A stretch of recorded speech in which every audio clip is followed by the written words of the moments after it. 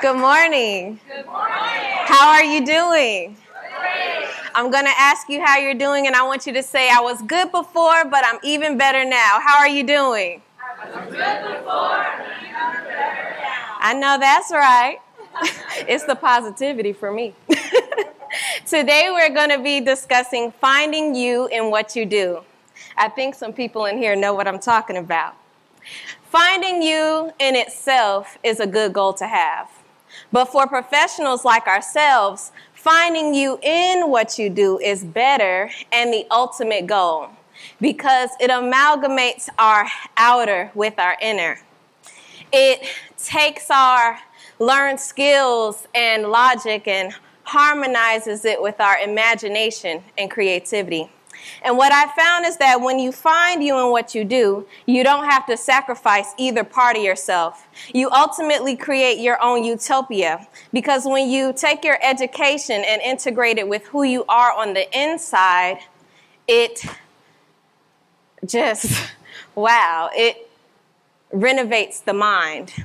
It creates new pathways that cause you to continuously evolve. And now that you're completely connected, you bypass unfulfillment and stagnation and replace those negative symptoms of unbalance with passion and purpose. Even Oprah Winfrey says the whole point of being alive is to evolve into the complete person you intend to be. So I'm going to get in your business a little bit. Do you want to evolve into the complete person you intended to be?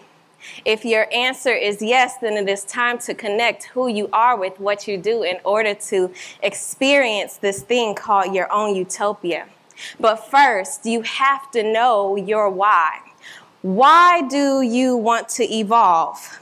Is it because you want to be at your best? Well, why do you want to be at your best? Is it because you want to be happy? Why do you want to be happy? Is that because you want to be fulfilled in life? Why do you want to be fulfilled in life? Could that be because you want to walk in your destiny? Why do you want to walk in your destiny? Is that because you want to live your life's purpose? Why do you want to live your life's purpose? Is that possibly because you want your life's work to feel complete when life ends?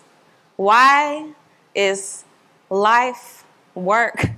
And why does it end? And why is it complete? I think for us, simultaneously, we can say because patience, right? So you want to... that exercise that I just shared with you is an example of the 7 levels of why. By asking yourself why 7 times preceding the previous question, you get down to the real root of why. So if you're sitting here or you're on live and you're thinking, I can't find me in what I do, I want you to know that you are capable of doing more than you think you can. I know it doesn't seem like you're in the right position to evolve, but I'm here to help you readjust your mental ergonomics.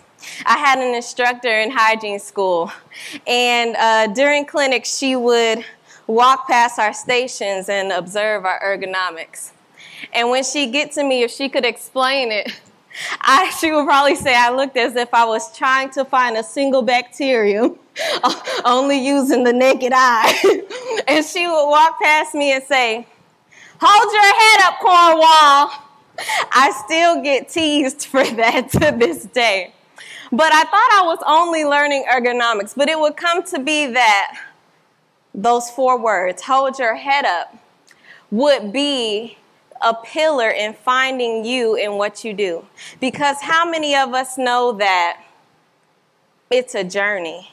And in order to get to a connection, you have to get through the journey.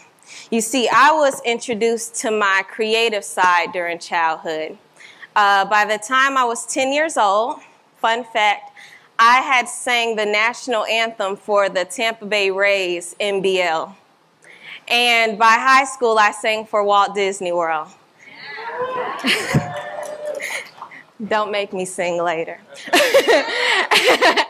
And I had completely written off, well, I deemed myself a full creative and completely wrote off any possibilities of any careers that would be left brain dominant. So can you imagine how that went for me when I was like, oh, I like dentistry, and grew up and applied for dental hygiene school? I mean, oh my God, as a creative, I couldn't paint my nails for like 3 years. It was ridiculous. No, it was really, really hard for me. I was the first person in my class to get a C on my end of semester reports. I was the student that studied the longest and still got the lowest grade. But can everybody help me say, hold your head up, Cornwall? All right.